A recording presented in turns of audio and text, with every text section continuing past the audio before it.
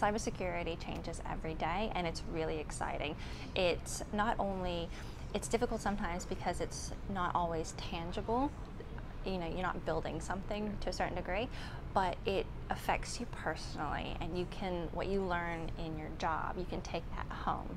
So learn how to better protect myself and my family and my kids. Combining my recruitment background and my passion for cybersecurity, I would say focus on your strengths and play to those strengths. So if your strengths are the softer side and the non-technical skills, like in the communications and relationship management, then focus on those core skills and apply that to the cybersecurities, like cyber awareness, strategy. If your skills are in the technical side, then, and those are your strengths, then focus on those. If you're into pen testing or security engineering or development, then focus on those to find the right fit for cybersecurity.